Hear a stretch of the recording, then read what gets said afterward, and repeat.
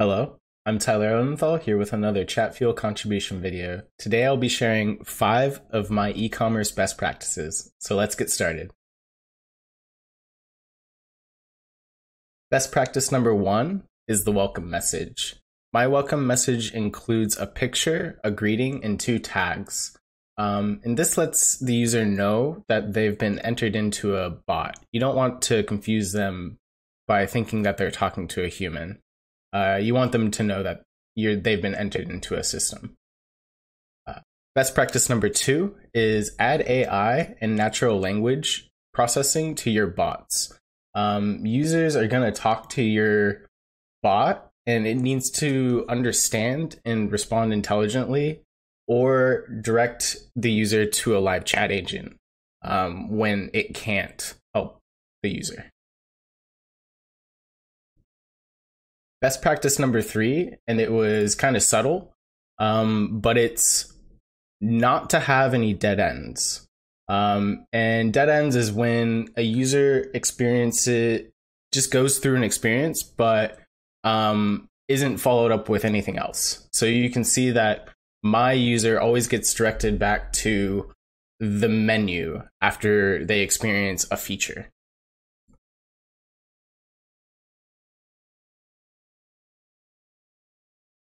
Best practice number 4 is to make all of your content and your buttons more enticing. So you can make them more enticing by adding emojis.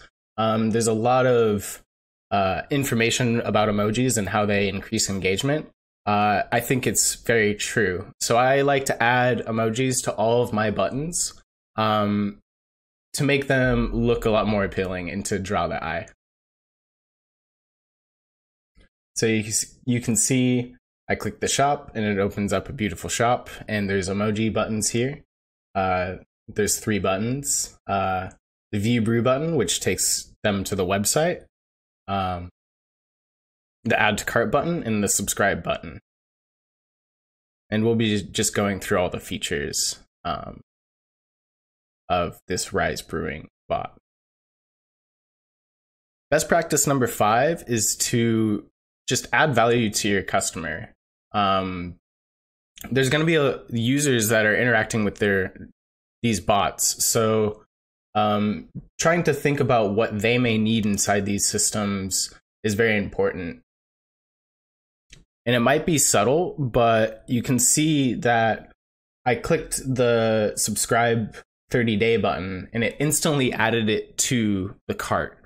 It may seem very subtle, but you can build up a lot of clicks by adding something to a cart. Doing that for your user provides the best user experience for the customer. So taking the extra step to do that for them is providing a lot of value.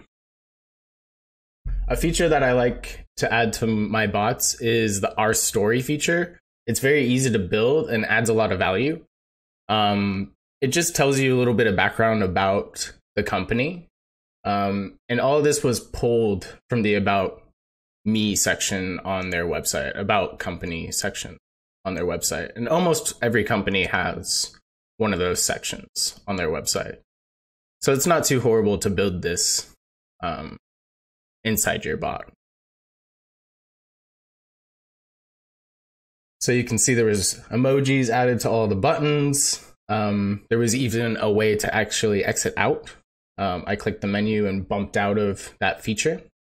And I'm just going through the features that I've added to this bot. So I clicked the live chat. The live chat is kind of unique because it has a pre-menu. And the pre-menu is filled with buttons that are mostly clicked by the users. So when they have questions. So the account login, the careers section, the Our Coffee section. It's a little bit more detailed about Our Coffee.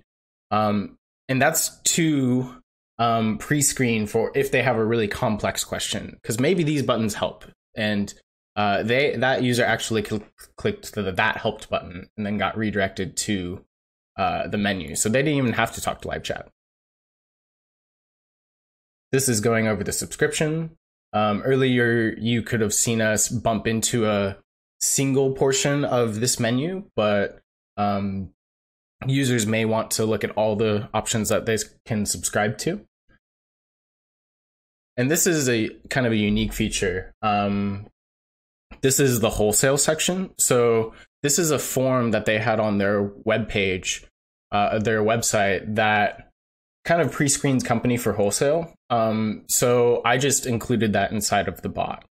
So if people do this pre-screening wholesale form, it'll get automatically sent to their wholesale email after they're done filling out this form. So it's a really nice, easy way to get wholesale clients for a customer using a bot.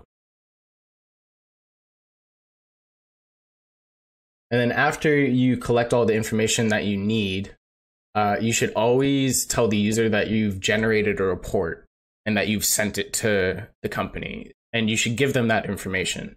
So here's the wholesale report that we've generated based on the information that they've provided.